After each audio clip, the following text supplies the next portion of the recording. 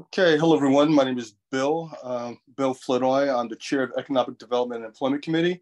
The meeting is now called to order and it's being recorded for public access and archiving in accordance with the New York State Open Meeting Law. In the practice of CB2 to conduct remote meetings with all committee members, cameras on. Okay, sorry about that. Public attendees are also encouraged to leave their cameras on, particularly if you're given the floor to speak. All attendees, please keep your microphone muted when you're not speaking to maintain appropriate discussion and voting process. I will make it known when and which topics are open for comment by committee members, board members at large, and the general public. If you have questions that fall outside of the public comment time, please type your questions in the chat panel and we will discuss them as time permits. You may also email the district office at any time outside of these meetings. We are committed to providing access to all of our neighbors, regardless of physical ability or limitations. If you require accommodation or assistance for full participation, please contact the district office 72 hours before any public meeting. Okay, the committee secretary, Kate Gilman, will now conduct roll call. Hey everyone, we've got Chair Bill Flournoy. Hey Bill. Vice Chair Denise Peterson. I don't see Denise. Oh, I think Denise might have just popped on. Denise, you there? Yeah, I think she's still cycling in. Okay. Kate Yearwood Young. Ciro Scala. Cyril is not here right now. Maisha Morales. Here. I see you, Maisha. Hey. Latrell Masso. Here. I hear you, Latrell. And we're all set. Denise, I see you there. Okay, excellent. Okay, with that, roll call. May I have an adoption of the motion of the agenda, please? Motion, please, for that. Okay, Ms. Gilman and Ms. Peterson. Okay, excellent. Okay, hopefully you all had a chance to read the minutes from the previous session. If you did not, we'll probably review them later on. Okay, and with that, we have a presentation tonight and a Q&A, okay, from the Brooklyn Navy Yard, the Economic Development Corporation. And this is about the Workforce Development Initiatives. Presenting will be Nikki Evans, the Senior Vice President for Workforce Development and Education. Nikki, the floor is now yours. Oh, Ethan, so good to see you. Okay, I see you have a +1. Awesome. I do have a +1, and I'm gonna have to go off camera and just listen in a little bit when someone gets to eat and go to bed. But really happy to see all of you, and I'm really happy you'll hear from Nikki tonight. So it was. Thank you for letting us see your child. Such a beauty. He's my warm-up act, you know. All right, Nikki, this is hard to follow, but here you go. Awesome. Good evening, everyone. My name is Nikki Evans. I am the new Senior Vice President for Workforce Development and Education here at the Brooklyn Navy Yard. I started at the top of the year, so January 3rd here on the yard. And my background in workforce development includes a number of opportunities in institutions in the city, as well as some time spent in industry. Before coming to the Navy Yard, I spent about 7 years as the director for the Office of Workforce Partnerships with CUNY. So I sat within the central office and I focused in on what I like to call career transitions, which is where we work with our career services, we work with our workforce development teams and things like that. So that as people graduate out of degree programs and out of our occupational training programs, there are pathways for them to transition into careers, occupations, and jobs. I spent a good amount of my time working with industry and understanding what industry needed while at the same time balancing that and helping industry to understand the populations that we were serving and helping them to see the value and the talent that we had that was coming out of CUNY. And coming to the yard has been amazing for me. So I'm very excited. I worked with them a great deal when I was at CUNY doing various workforce development events, whether it's career exploration with our students or our students participating in the internship program. So I'm just happy to be here. I'm so excited. The yard is such an amazing place. I'm going to share my screen. Hold on, let me see if I can do this. Nope. Good grief. Let me take this out for a second. Oh, come on. Let's see here. Zoom. You should like me because I've always been good to you. There we go. Share. And we're going to change this over to full. And I'm going to go back. So Okay. there We're we good. go. So what I like to tell folks, the yard is very unique in the fact that the yard has elements of the major components of the city's workforce development system here under one roof. We have our K-12 programming with the STEAM Center, but we're also restarting our school-based programming with tours and other activities. Well, we actually have restarted that as well through our public programs. We serve college students through our internship program. Our most well-known is the summer internship program, but we also offer smaller fall and spring internships, as well as our real estate fellows. We are expanding our adult training portfolio and doing more work around occupational and vocational training on the yard, as well as our employment center. So collectively together, these pieces make a really great continuum of opportunity for folks in our community.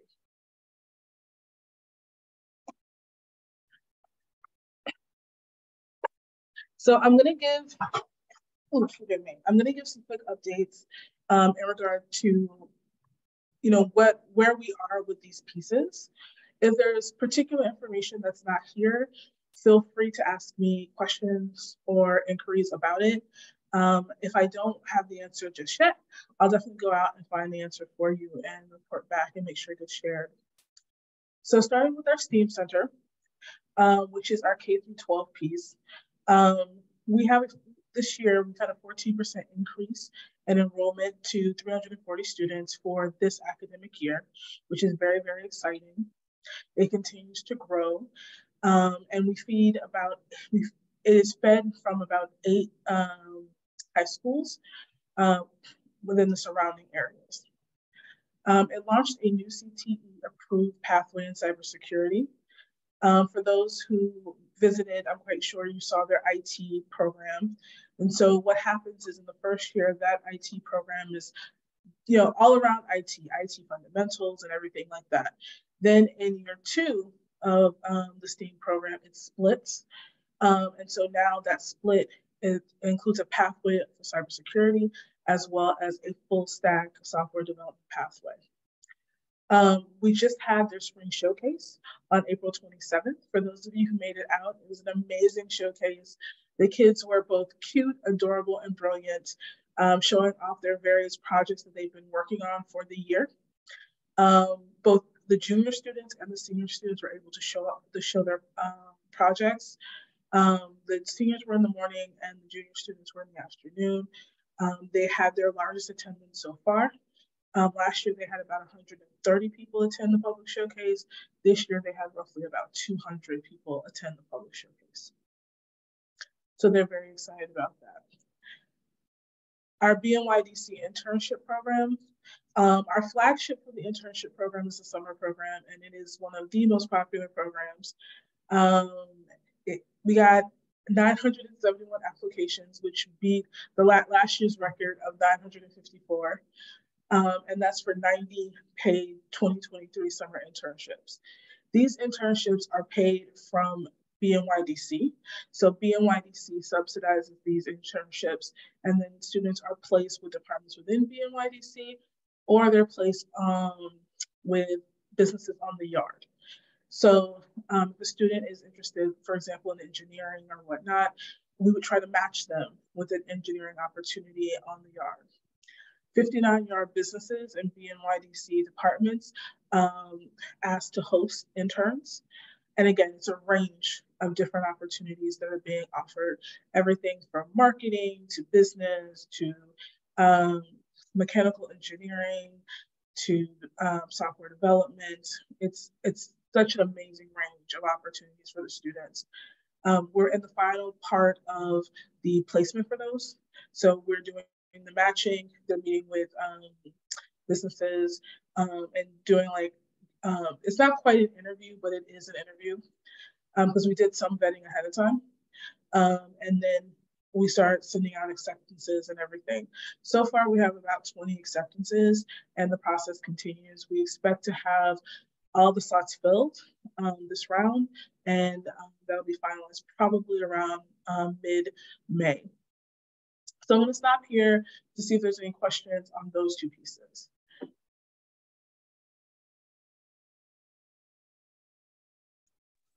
I'm going to suggest that you continue with the presentation, and we'll ask questions at the end of the presentation. Okay, great. That's so helpful. The next program that we have is our Real Estate Fellows program. This is the newest program. It is designed with Governor's Island. And the purpose of the Real Estate Fellows program is to bring diversity to commercial real estate in the city. Like many industries in the city, the commercial real estate industry does not have a lot of people of color, does not have women. And so this particular fellowship is designed to attract those folks in, give them an opportunity to get experience in commercial real estate, and then hopefully move on to job opportunities within companies throughout the city. This program is a little bit different than the internship in that it is a year-long paid commercial real estate fellowship. It starts off with a full-time internship over the summer for 8 weeks, and then it transitions into a part-time job for about 30 weeks or so.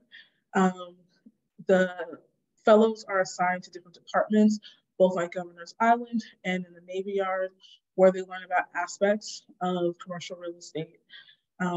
On the yard, it tends to be property management, design and planning, some construction. At Governor's Island, they do a lot of planning and working with them to problem solve about like the placement of a carousel or something like that.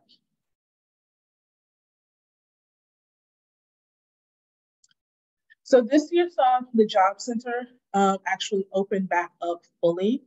The previous year, we had roughly about 600 folks who came to the center in 2021. In 2022, 2023, we have more than double the number of people who are currently using the center year over year. Year to date, we're at 1,350 visitors, unique visitors for the fiscal year. So far, we have 101 placements. What we've seen an increase in the average range year over year by 18%. 32% of the positions offered here have health benefits. This is something that we're tracking with an eye toward working with our business development services to increase. 80% of them are full-time and permanent, and 44% were from our catchment area residents. So these are the folks who are in 11 of the closest zip codes. Ethan, I might need help here in explaining this. 11 of the closest zip codes to the Navy Yard. And then I believe some of those are hyper-local. We also this year continued with our CNC training. CNC operators are in demand in the city in a variety of different companies, organizations, whether it was construction, NTA, design houses, and things like that. These are the folks that operate the machines that make tools and parts and all those types of things. And so seeing that opportunity, especially on the yard where we have a number of companies that employ CNC operators, we started last year expanding a pilot around CNC operators to include regular courses where folks can take the training for free. We pay for them to get their certifications, and then we help them connect to opportunities. Some of the people who participate in the training are actually incumbents, so they're already working in positions on the yard, but by completing this training, they're able to either ask for a higher wage from their current employer or move on to another job on the yard that, of course, will pay more for the new skills they acquire. This year, we'll be adding to this training portfolio an AutoCAD CAM, which is the training, which is the CNC software piece of this to help upskill existing CNC operators. So that layering that on to someone who has CNC gives them much more flexibility, because not only are they operating the machine, they're able to then, identify, load the dimensions, create the dimensions, program it into the machine themselves, which of course adds value and helps them to increase their hourly wage. So that's the current state of the workforce initiatives that we have here. I've been helping folks to kind of understand that we do more than the STEAM Center and EC, because I think historically that is what people have thought of us for.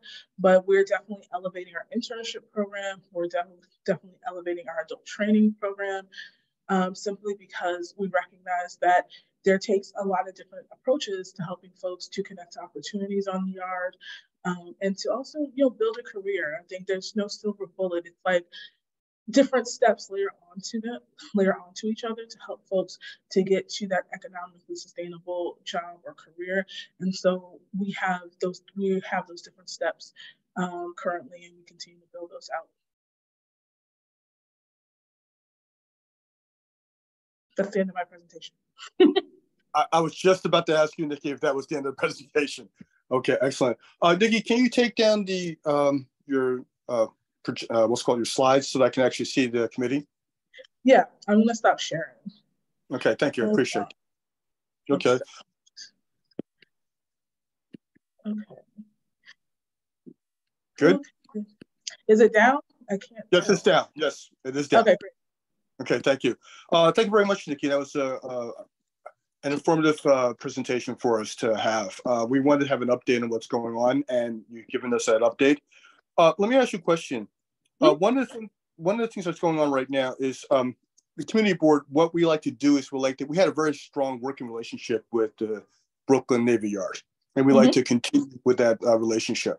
One of the things that's happening on a regular basis is whenever we get applications in other committees and there's job opportunities, we always suggest that they reach out, to the Brooklyn Navy Yard to actually list those job opportunities, so that when applicants come to you, they have other options other than within the Brooklyn Navy Yard.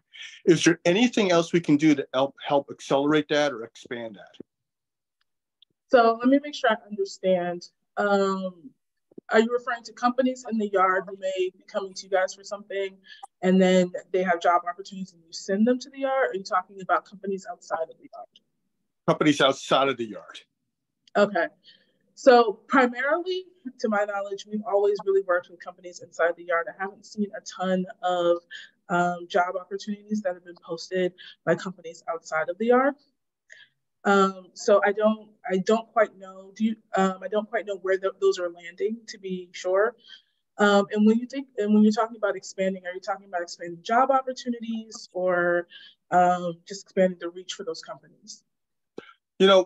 I think this is something that we've always done. Okay, I'm not sure. That's why I'm asking you now if this is something that you actually do.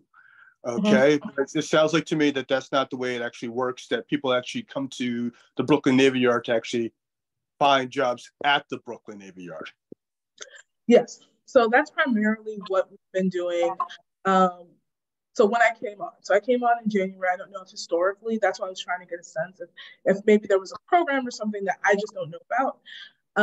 But when I came onto the yard, we had roughly about 200 job orders in the system when I came on that we've been working. All of those job orders trace back to a company that was existing on the yard. Okay, excellent. Thank you. Okay, I've noticed also one of the things you mentioned too is, this is interesting, you had 971 applicants applying for work at the Brooklyn Navy Yard or for summer internships, and only 90 were actually accepted. That's 10%. Is there a reason why there's only 10%? Is because of skill levels or something along those lines? What was the actual issue with that? So it's not an issue. It's really about capacity and resources. So the Navy Yard pays for the interns themselves. And so we spend roughly about $350,000 a year to support these interns. So they work full time. We pay them an hourly wage. We provide training and other things. And so right now, the Navy Yard only has its own financial resources enough to support about 90 over the summer, about 40 in the fall, and 40 in the spring. So that's just the limit of our resources at this moment. Beautiful. This leads right into my next question. Okay. On a regular basis, the Community Board 2, what we do is we do statement of district needs. And we actually reach out to the city and ask them where we would like to have funding or support, okay, to different, activities, organizations, and things that we believe would be fortuitous for the individuals within our district. Is there anything we can do to help send funds or support to the Brooklyn Navy Yard when we do the district statement of needs? So I definitely think around our internships and training, we could definitely have support there, just because we want to expand the training portfolio that we have. So the way that we think about it is we know that there's a lot of talent in the surrounding neighborhoods.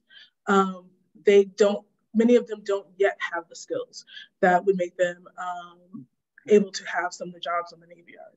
A lot of the jobs on the Navy Yard that pay well are technical jobs, are jobs that require specific skill sets and things like that. And so we see our training as a connector to help folks get those skills so they can transition into these well-paying jobs. So definitely training dollars, of course, are needed. With internships, we're particularly interested in expanding the internship opportunities for college students. So we do internships a little bit differently than the way traditional businesses might do those. So we don't consider some of the things that people might consider, like our students don't have to have a super high GPA. They need to be Brooklyn residents. We look at their passion. We're okay if they've never had an internship before. A lot of internships require folks to have had an internship before they can get an internship. We don't require that. What we're looking for is their passion, their willingness to work hard, and interest in some of the work that's happening on the yard. So if they want to work in marketing, they're interested in working in marketing in a tech company. So right now, the city is doing a lot with like internships and SYEP and all of those things, but we're particularly interested in this because that's where the need is, especially for Black and Brown students, especially because a lot of us don't get internships right away. And so if we can be the first internship that helps them get the next internship at a bigger company or the company that they want to work for, we're happy to do that. Okay, so let me ask you a question, a little more specific, a little targeted. Okay, what city-funded programs do you currently work with within the Navy Yard? So right now, we are working with SYEP to pilot out a small cohort of SYEP students in the yard. SYEP is unique in the fact that we're a manufacturing zone. So we have to be a little bit more selective when working with SYEP, because we can't really have anyone 18 or younger than 18, because many of our companies, by OSHA regulations, can't really have anyone under the age of 18 on their factory floors and everything like that. So we're working with them to kind of identify how we might be able to work with them on a larger scale. But this is primarily a pilot this year. In terms of like city-funded programming in my shop, I don't work with a ton of city-funded program, but we are active in like the mayor's talent and workforce development cabinet, where we're collaborating more to see and understand like how the Navy Yard and its uniqueness can connect to the broader city landscape in terms of workforce development. Okay, anything else? Because we're here to help. So I've been here, so I'd like to tell people I've been here just 4 months. We've started strategic planning. One of the things that we're really focused on this year, Ethan will probably be sending you a lot of missives and like information about upcoming events, is reconnecting and re-engaging across the board. We're doing that with our tenants, we're doing that with the community. So we will be hosting more consistent events, more consistent career services, more consistent career fairs, and we'll be adding some extra hours for those who like work during the day. So we're going to add like a late night hours, and we're going to start with every other Saturday to make it a little bit more accessible for people to be able to take advantage and see what opportunities are here on the yard. As we do this strategic planning and things like that, I'll have a better sense of what the long-term need is. Right now, we're trying to kind of recalibrate everyone back to being fully in office, back to like regular engagement. As you know, COVID was massively disruptive to direct service. Okay, understood. I've been monopolizing the conversation right now. I have a few other hands raised. I'll let my co-chair now ask a question. Denise? Thank you, Mr. Flanoy. Good evening, everyone. One of the questions I have really goes with something that Mr. Flanoy mentioned. Over the many years, the 5-7 years or so, it seems that I recall, the employment office was very much connected to the community, and it almost kind of seems that there's an absence there. So when you're moving to complete that strategic plan, that would be one of the things, because if there's no connection and there's no outreach, then I don't know what else is left in terms of information getting to the community at large. For the purpose of the community board, we would most often receive sheets of job opportunities that would be brought to the meeting. And for those who are public attendees, they can pick up, a copy. Those who want to take a few and post somewhere. So my question is, and maybe you made some mention of it, is there any such thing anymore, or that's not done anymore, or it's done on a particular, bi-weekly, monthly? How does information get into community about what is information that the employment office at the Brooklyn Navy Yard have to offer? So with the Employment Center, because of COVID, a lot of stuff moved online. So if you go to the BNY website, you will see a list of the open job opportunities we have there. We actually started to grow out our mailing list so that we can email folks up-to-date job announcements and things like that, because people weren't coming in and we couldn't go out. So the connectivity, I think you're speaking to regarding, being able to do outreach and things like that, a lot of that was curtailed because of COVID. And that's what we're trying to build back up over this next year, because we know that needs to happen.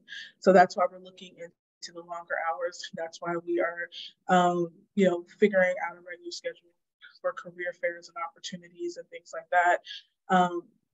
Identifying community partners and things like that we want to deepen relationships with for referrals, both to us for folks that may be looking for work, but also to them for folks that may be needing services. So this is the stuff that we're doing right now, but I honestly think that disconnection came from COVID. Nikki, can I just add to that too? One, I want to focus on the forward facing, as Nikki's saying, as we're going forward and re-engaging here and reapplying ourselves. Nikki wasn't with us at the beginning of COVID, and I can just, as a person who was, I can speak to the fact that it was hugely disruptive, not just from a workforce development perspective, but from a mission, the entire mission of the Navy Yard.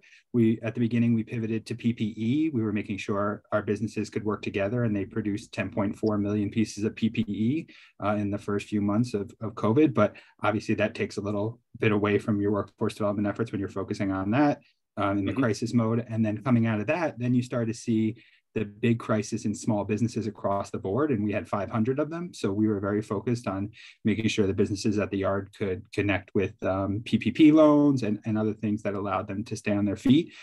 Because without those businesses, there is no economic development, there is no workforce development. So and then I think, Ms. Peterson, you made a very good point about paper being lost. You know, in COVID, we kind of stopped the maybe some more flyering and some opportunities where people could take those away. But we can definitely get that to you in paper form. And as Nikki said, I think going forward, growing the mailing list so people are getting that in their inbox every couple of weeks, and they can share that out to an even bigger audience than we're able to hit by ourselves. So we appreciate your help in that going forward. And if there's I would just say, and I'm going to let somebody else, I'm sorry. Oh, no, I was going to say, and if there's particular places I would just say, and we can move on from this so other people can. You kind of went in and out. I'm sorry. Yeah, I think there's a delay. I'll ask the question to you offline. Okay. Right. So I just want to hold on one second, Mr. Flournoy. If I can just finish my thought, and then I'm going to turn it over so somebody else can ask questions. I'm not sure that perhaps maybe not understanding what I'm asking. And yes, we can talk about that offline.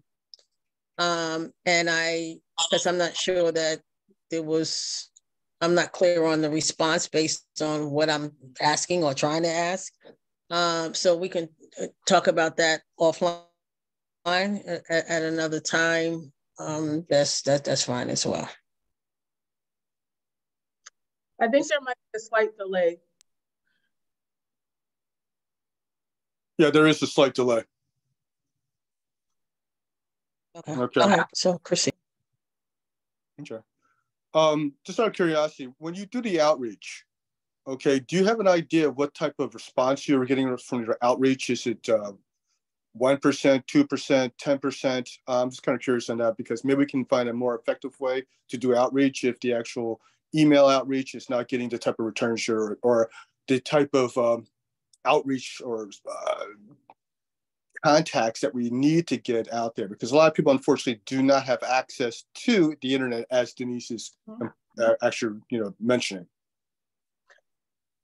So since I've been here, the most consistent outreach that I could analyze was our email outreach. And so our email list, we have about a 28% open rate, and for email mailing lists, that's actually about 3 times the average.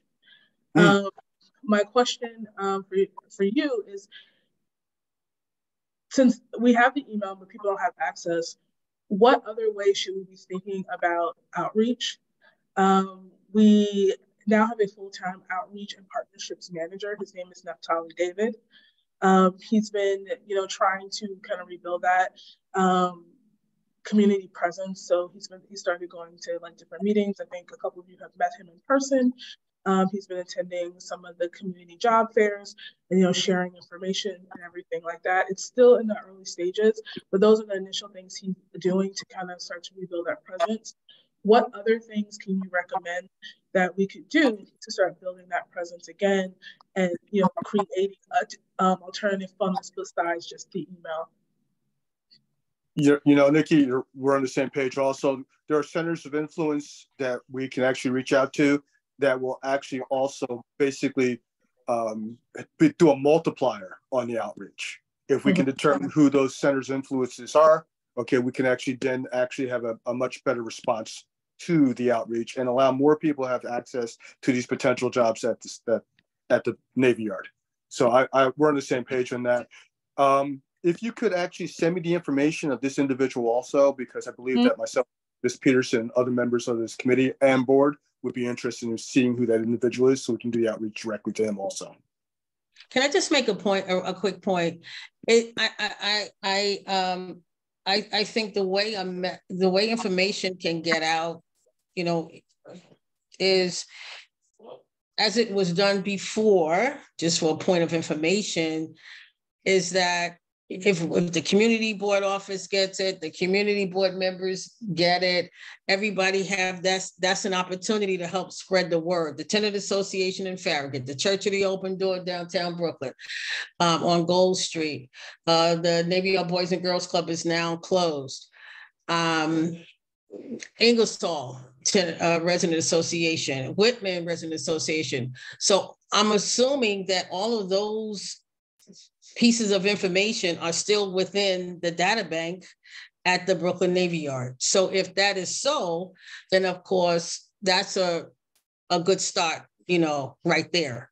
And everyone can help with getting that information out. Just the people I named, which was often the same ones, that was helping with getting the word out before. But if we don't know, if I don't know, I can't share it with anybody. Things that I get, I always post and forward by mail so people can be aware, share it with other people in the church and that sort of thing. So that is the thing that can help. So if that still exists in terms of that information, then we can go with that. If not, then we should try to help you to build that back up somehow to make it work. Thank you. Yes, Denise, we're on the same page. Ethan, I see your hand raised, but I also want to point out that our in the chat, we just actually have said if you need additional help with tenant association meetings, we'll be more than happy to give you the list and also times of those meetings. Okay. That was very helpful. Okay, Nikki. Ethan, I see your hand raised. Yeah, I just wanted to and touch. And then let's I want to move to the next one, and sorry if there's a delay here because I'm experiencing it as well. On Ms. Peterson's last point, I think we definitely still have those connections. We're really excited about Nikki being here, Naftali being able to build out those networks, continuing to get hands, as you said, into community change makers, you know, people who really are connected in. So we never lost that, but we did, I would say, like, you know, folks who work in government know there was a great resignation across this country, but a lot in New York City. And so we are rebuilding now. So we certainly, we're really looking forward to that. And I'm excited to do that on my side. And then Naftali is going to be great. He's already doing that work. And we're really excited for you all to introduce him to those folks that you know can really help us amplify. And then just one point on Mr. Flanoy's note about employers outside the yard. There was that another thing that COVID killed on us was that career fair. And so that's something that, you know, down the line, we definitely like to work with you. I know you were bringing private employers and we were bringing community members and folks from the yard that we could work with. So just another area for us to re-engage here. Okay. Yeah, Ethan, we'll take a look at that also because that was something that we were interested in doing also. I noticed that you had you had a fair of a type. I just missed that. I believe it was a couple of months ago, if I recall. We did. We did it in partnership with Bedside Restoration. Yes, exactly. So we like to see more of those things occur because that actually gets the word out and it actually helps individuals find jobs. Okay, so that's pretty good. I have another question, okay, in regards to the fellowships. You mentioned, okay, that 59 of the businesses hosted internships in the yard. Why only 59? Was there a reason behind that? So companies apply to be hosts. So we can't force a company to take an intern. So we put a call out to companies. They apply to be a host, and then we review their application, make sure they're capable of being a host for the students, and then that's how we get the list of the businesses. So if a business doesn't apply, we don't place an intern there. Okay. Thank you. I wasn't sure how that actually worked. Thank you. Kate, you look like you're about to ask a question. You're what, young? No? Okay, I apologize. Ms. Gilman, were you about to ask a question? No, I was going to say I'm getting it all down. We have some good Q&A though. Okay, perfect. Okay, excellent. Okay, so we had 101 placements, okay, of the 1,350 visitors, okay, which is okay. Okay, is there a reason why the placements are so low? So the placements are generated by the job opportunities that are sent to us from the businesses. And so while we did have some businesses move on to the yard, many of the businesses are still recovering from COVID and things like that. They're rebuilding. Also, these are smaller businesses. And so, like, for example, a Wegmans will hire hundreds in one shot because it's Wegmans. But like a smaller business that has like 15 people may only hire 1 or 2 people over the course of the year. Layer into the fact that people are still bouncing back from COVID. that we still feel that effect, especially because these businesses are so small. So I think that contributed to it as well. And then also, I'll be honest, there is a bit of a skills mismatch, which is one of the reasons why we want to do more of our training. So a lot of what we're seeing a lot of business support services roles for companies. So we're seeing a lot more requests for accountants, production managers, operation managers, and things like that, which actually bodes well, because that means that companies either are sensing a growth opportunity here, and so like leaders are offloading some of the more routine stuff into a position rather than owners trying to do everything themselves. But those require a different skill set. We also are seeing more requests for technical roles like CNC. And so that's not a role that if you don't have the certifications and experience, you can't do that role. These roles also tend to be the better paid roles on the yard. Just looking historically at some of the placement, I think one of the reasons why, even though we have less placements, but we're seeing growth on the wage, is because we honestly are getting less of those $18 an hour roles and more of the 22, the 25, the $75,000 a year roles and stuff like that coming in. So we're trying to figure out the best way how to balance that out. One of the things I think is going to be very key, and this is why I'm keying in on college students, is that we have a lot of college students in the housing developments and things like that, but those are not oftentimes the students that are referred to us, and those are not oftentimes the students that are outreached to, because people assume that everything's okay for them because they went to college. Having worked at CUNY, I know those students struggle connecting to good quality jobs just as much as the person who didn't go to college. And so since we have companies that are looking for a certain level of education and skill sets that many of them have, going deeper and targeting out the college students who are living in the housing developments with their families, letting them know about the opportunities on the yard as they graduate, I think is a great opportunity that can be overlooked sometimes.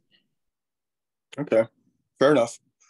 One of the things I was curious also, you mentioned it, the CNC, okay, that training. Okay, you're about to do another training, I believe you said in late August, early September. Okay. So we have the CNC, the 4th cohort has already started. And then over the summer, we're going to do, late summer, early fall, we're going to do the AutoCAD CAM, which is the computer software part of that, and then we're going to do a cohort of CNC. Okay, so it's 1-2. It's a 1-2 program. Okay, so the next program won't start. The next cohort won't start till spring of next year.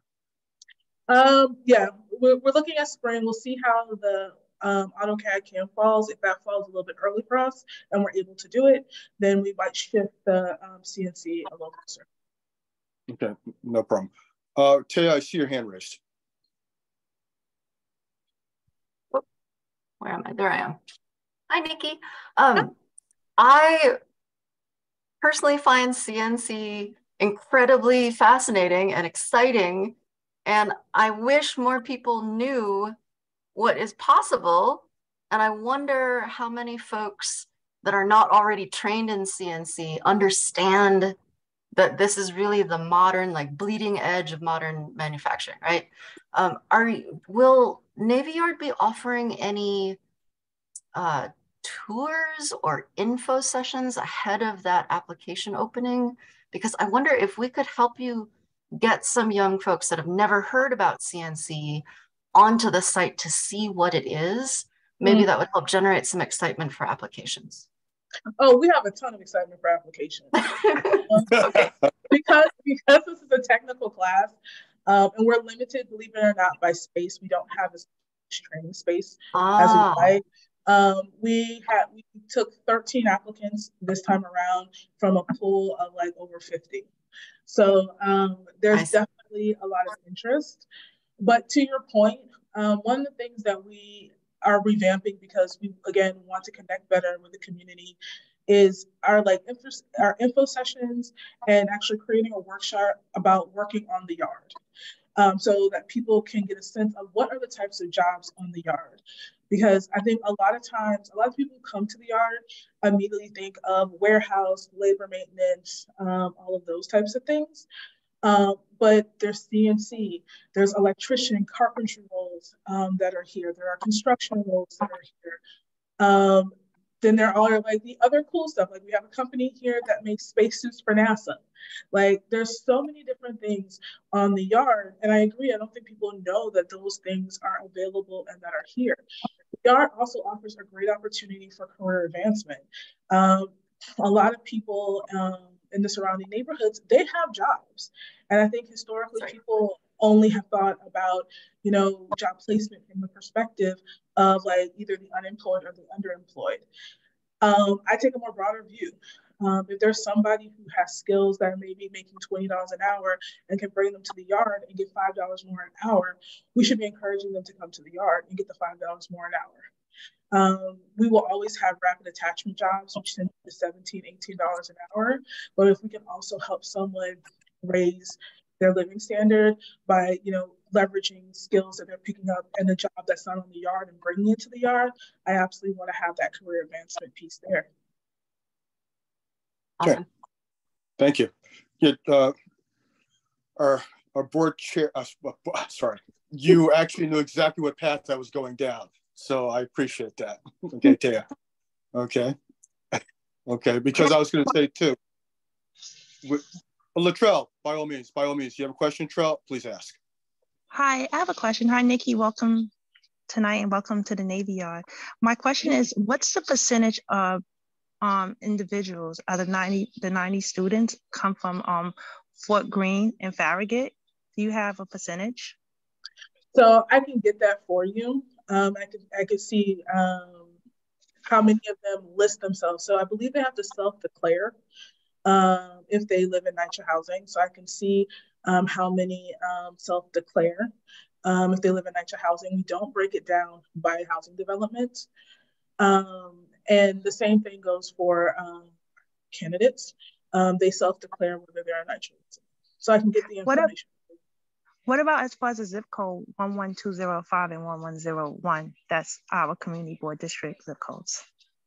I can run those zip codes for you. I don't have the information right now because we are still in the process of doing the placements and everything like that. I could probably tell you how many applications we got. I can't necessarily tell you right at this moment how many of the current summer interns will fall from those zip codes since they're still being interviewed and everything. Okay, thank you. Okay, thank you. Nikki, I think pretty much we've asked you quite a few questions already, okay? But do me a favor, please. When you respond back, because you're going to be responding back to our district manager, okay, Taya Mola. Okay, I want to work with that a few more times, okay? District manager. Okay, when you send her that information, could you also send her the list of the city-funded programs that you're working with also, so we can also see if we can actually reach out to them, or when we do our district statement of needs, emphasize that we'd like to see more funding going to them. Okay. Okay. I'll double check. I don't think outside of SYEP we currently are actively working with them, acting velocity programming around workforce. But I'll just double check because again, I'm new. So yeah. Right, and you're just starting up the front-facing part of the Brooklyn Navy Yard, so there may be some things that we can actually work with together to actually start them up. Okay, awesome. I love that. Mm-hmm. Okay, excellent. Okay, and Nikki, if it's at all possible, I'd like to actually have an opportunity to have the officers of the committee, if they're willing to, sit down with you and actually have a one-on-one. I'm happy to do that. So Ethan has been really great in helping me identify, different places where I can go be one-on-one with people or different meetings and things like that. So however you guys want to schedule it, I'm happy to do that. Thank you. I appreciate that. Thank you very much, Nikki, for your time. I do appreciate the information you've given us. It's been very helpful. Okay, and hopefully it can then be responded in such a way, reciprocated, so that we can be very helpful for you also. Okay, and just to clarify, Latrell, you want me to run the numbers of the application numbers for the community board zip codes, specifically, just those two zip codes? Yeah, I was curious about the community board zip codes. Okay.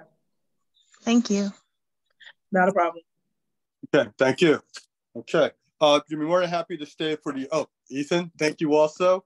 Okay, Ethan +1, that's beautiful. Okay, I love that. The three of you, I'm sorry, are more than happy to stay for the rest of the committee meeting if you wish. Thank you so much. We'll see you on the other side, folks. Thanks so much. No problem. Thank you. Have a good night. Have a good night. Bye. Okay, now we're on to item number 6, the chairperson's report. What I'm going to say basically is this. Lately, we've been focusing on one issue, and I'd like to start to expand that, the cannabis issue. For right now, that is not something we're going to be looking at because we're waiting for a response back on what they're looking for as far as Taya, what are we looking for from the cannabis industry, okay, as far as the regulations are concerned? Do we have an idea when we're going to see that? I don't know what you mean. I would say the more important issue is that there have been no applications for our district yet. Oh, well, that's wonderful, but there seem to be a lot of cannabis stores open in our district. Yes. So on that issue, the office hears that issue quite a bit. And unfortunately, all we can do, because we are not an enforcement entity, all we can do is refer to the enforcement entity, which, at least in this case, OCM has a specific enforcement office. So not only so I have been counseling folks that write to the district office to report to 3 entities, to 311. The 311 portal now directs to the OCM enforcement office. And your local precinct, right? Because that's both city and state. So when you report it to the city, they can come out when the precinct can come out that day. By reporting it to the state level, to the OCM enforcement office, that means that address is getting tagged as a bad operator who has been operating illegally, and OCM assures us that will count against them in any future application for a legitimate license. Okay. Yeah, I was wondering because I believe they're still working on their legislation as far as the state level about cannabis. Is that correct? Well, that's a broad question. So there are 16 different license types. So there's a lot of stuff in flux. I keep scanning it on. It's sort of weekly now, as it's not as quite as urgent.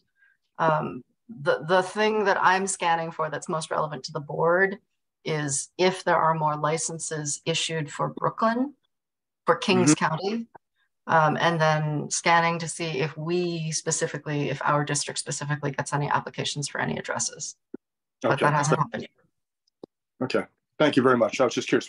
Anyway, what I would like to do as a committee is start moving away from that because there are other things that I want to focus on also, such as jobs, economic development, things along those lines. So in addressing that, currently right now I've been working with some of the bids, okay, discussing with, currently right now I'm focused on Downtown Brooklyn Partnership, and I'll be looking at for the other bids. If any of the committee members would like to help me out with this, actually reaching out to these actually going to some of these meetings, I'd appreciate that. I would coordinate with the district manager to help lighten your load also, if that's all possible, to actually go to these different meetings. Bill, can you hear me? This is Kate. Yes, Kate. I can definitely jump in with the Atlantic Avenue bid. I'm a member of that, so I'm happy to coordinate. Okay. Excellent. And Kate, by the way, just out of curiosity, have you been able to attend any of the other issues with Atlantic Avenue, the meetings that have been going on with that development? Yeah, I'd love to sidebar on that offline. There's been some a bunch of new stuff happening with the Atlantic bid that I feel like is going to be relevant to our committee. Okay, beautiful. That's what I thought also. Definitely. Okay, yeah, excellent. Okay, thank you, Kate. We'll do that sidebar. Problem. Okay, excellent. Perfect. And basically that's my chairperson's report. I will be looking to do other outreach that I think is very important. Okay, but if any of us can actually attend any of these meetings and then report back to the actual committee itself, so I can report back to the board, I would definitely appreciate that. Okay. Next, other committee business. I tapped on a little bit, but if does anyone in the committee or the board have anything that the committee believes that we should be doing?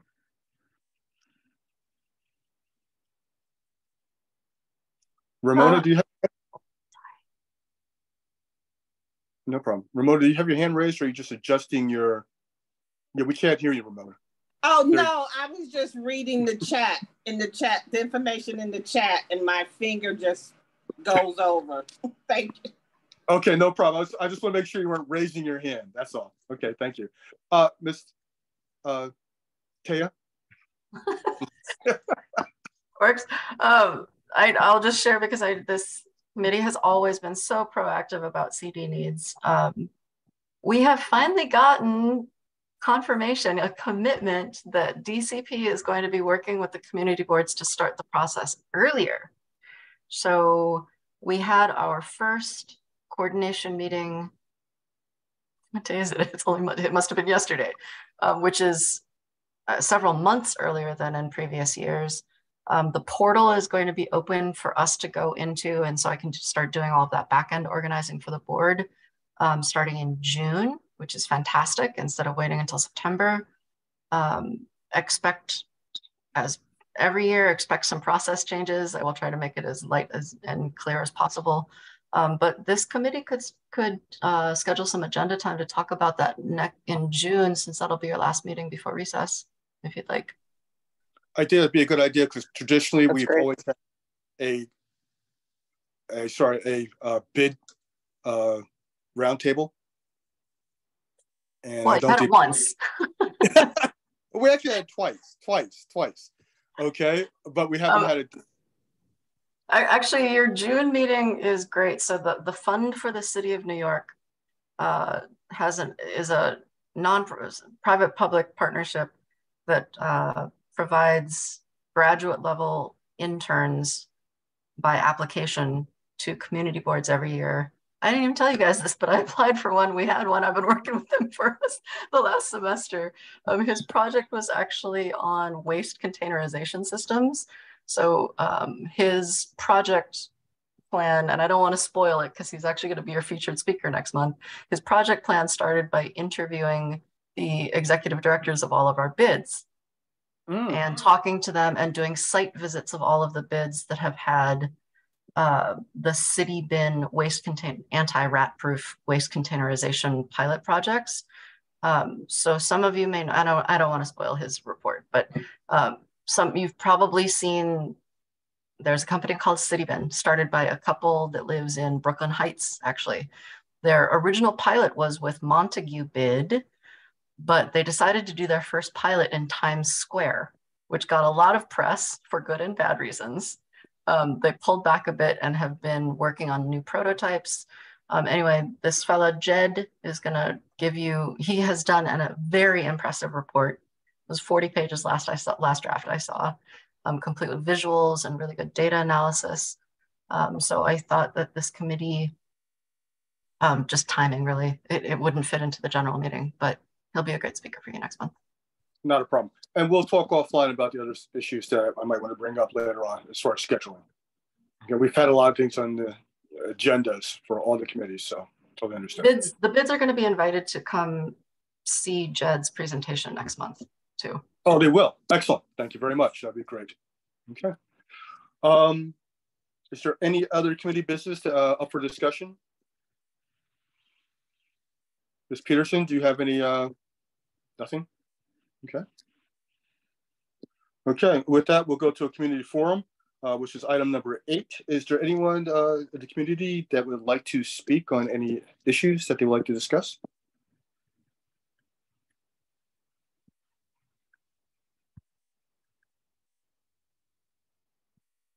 Okay, seeing and hearing no communities, individuals who wish to speak, I will now go to item number 9, motion to adjourn.